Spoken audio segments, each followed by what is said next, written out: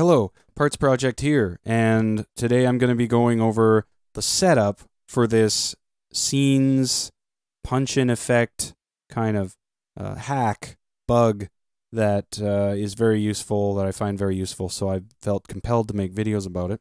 And I did a setup video for it like a couple years ago. It was pretty long, and maybe I'm a little bit more articulate these days. The setup for it, basically, maybe just quickly to show you what we're setting up. I'm sequencing the digitakt externally, keep in mind. So listen to this. Here's my little pattern. And when I'm in this record mode and I hold down the trig, it does different things. This one does that. Pitched up, all pitched down, a little bit of a low distortion stuff here, and then here's total silence, whatever. Right. Okay, so that's the result we're going for. So if you're interested, this is how to actually set it up. So we'll go to this other, I've copied the pattern just to start from scratch, basically. We're now using the digitakt sequencer completely for this trick. We're not using it at all for sequencing the notes. It's coming externally. The first thing I do is go to every single track, go into record mode, like grid record, the mode where you add the steps, and I add fill trigs to everything. This is how I do it. Apparently you can do it with trigless trigs, but copy, paste, paste, paste, copy the page, boom, boom, boom, and then we'll do that for all the tracks. We'll paste it, boom, boom, boom, and copy, paste, paste, paste, paste, all the tracks. Thank you for your patience, but I've gotten pretty quick with it, so maybe I'm just showing off here. Or not. Okay. Done, done, done. So that's all done. So, I mean, relatively painless. So now that they're all fill trigs, let's just save. Temp save the whole thing. So let's just listen to our kick and start with this process. So here's our kick. Now, going into onto our sequencer with all the trigs that have been laid down on it. Now that track 1 has been activated and our kick's being, well, we're focused on the kick track, we can hold down, let's just hold down number 1, and we'll go in and do a little like lock of a high pass. Now you'll notice that it's affecting all the hits. So it's acting like as a completely for everything, not just for one single trig, because the trigs don't exist. They're not coming from the sequencer, they're coming from another sequencer. So now they're behaving weirdly and differently, and I don't know why, but this is how. This is the how. So let's do a bunch of locks. Let's just lock a bunch of different effects to this step. We've got the high pass, put some delay, some sample rate reduction. That's fine for now. Now, the cool part is, well, that's all very cool, but when we let it go, it instantly goes back. So now we have this button we can just hold down, and it gives us our temporary effect there, and we let it go, and there it is. So, excellent.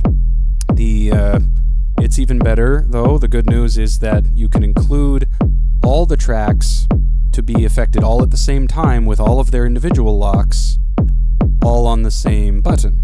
So let's just go ahead and do that right now. We'll open up our clap. So here's our clap sound, and we'll activate it on track 5. So we'll just select track 5.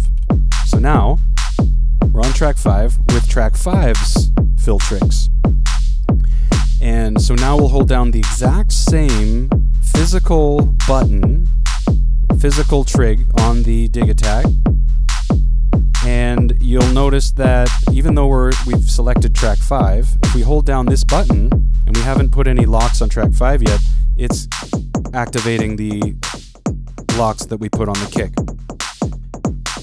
So now that we are on track 5, we can lock some stuff onto track 5 and include track 5 now in this punch-in effect. I think pitching it down is enough just to show, you know, what we're doing here. So let it go. Now we have this scene that includes the kick and track 5.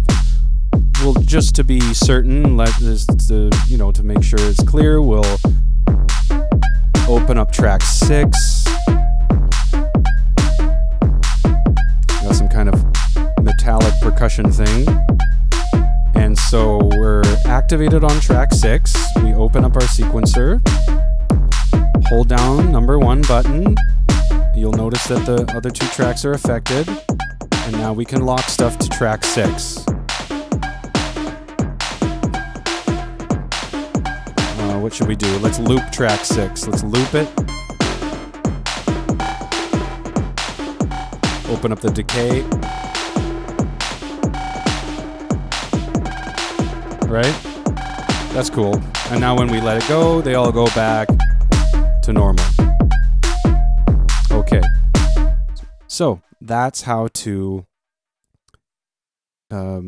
put all of those effects onto a single button, and they all get affected by that, pressing that one trig. No matter what track you are on, as long as you're in it's grid record mode, right? Yeah, I think that's what it's called.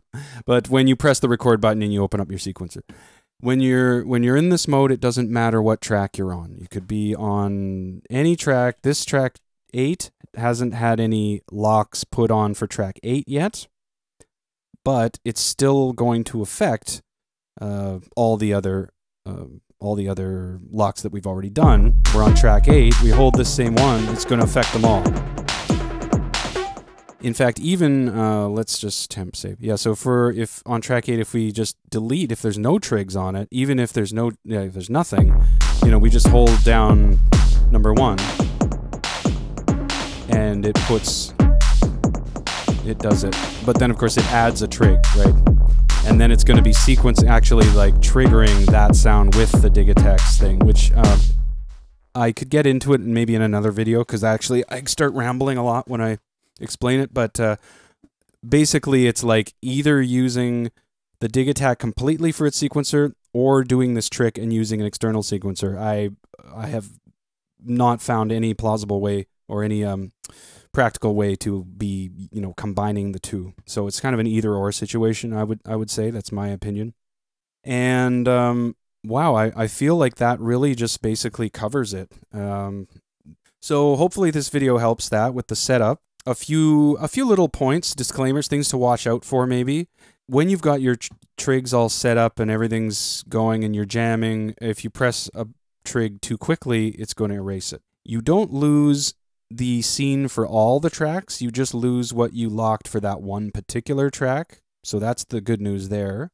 That's why I temp save all the time, and then I can just reload if I accidentally, like, whoops, I drag my hand across it and I just reload, or whoops, I pressed it too fast, just reload, and there it pops back in. Or I could copy this page and paste it across all 4 pages. So I have the same 16 scenes and just pasted them copied, so if I lose some, I can just, and I can't reload, I just go to the next page. Another thing was that, for reasons unbeknownst to me, some of the parameters didn't want to stay locked when I powered the unit down and opened it back up. So when I'd boot back up and go into the project, and scenes that I had locked certain stuff for didn't stay. They were only particular parameters. They weren't just like a bunch of them. It was like maybe only the decay, and it was different parameters depending on what project I was on. And it didn't happen all the time, and it used to never happen. And this was a recent thing, and I don't think it has anything to do with an update. I think it was working fine at the last update, and so it could be something else. Well, it's pretty sure it's just something else, but I don't know what it is. So I can't really offer any insight onto how to avoid that or not. So that's just something to watch out for. Anything else to watch out for or to keep in mind?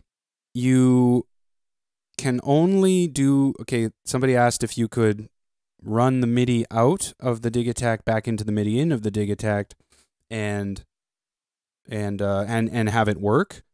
Not with a regular MIDI cable. You need this special cable that, as far as I know, only RetroKits, the RetroKits is the only people that I can think of that have made a MIDI cable that does that, where you can do that. So anyway, you just look up RetroKits. Maybe I'll put the link in the description, and you can find them. They've got all these crazy MIDI solutions. They're awesome. I've got one of their things. I've got the RK6, which is really good. But yeah, go get that cable if you want to do it just standalone. Some other things to mention is it works with most of the modern Elektron boxes. Digitakt Mark 1 and 2, Digatone, probably for number 2, although I haven't tested it. Syntakt, the Analog 4 Mark 1 and 2, the Rhythm Mark 1 and 2. I've had reports. I've tested the Rhythm myself, and I've had reports of the other ones working as well. It can work with any sequencer. Doesn't have to be this one. It can be, I've used it with the model samples and other sequencers. I had one person tell me that they couldn't get it to work sending MIDI over USB from their DAW, but we're not sure exactly. Like, that could be a number of reasons why that wasn't working. And go in your directions with it, right? You might be getting all kinds of ideas just seeing this that I wouldn't have even thought of, because I've got my own brain and my own way of working. But as far as just getting it set up, hopefully this video helps to get started with this, so then you can like take it and run with it. So all that being said, thanks for watching, and I'll see you next time. Bye.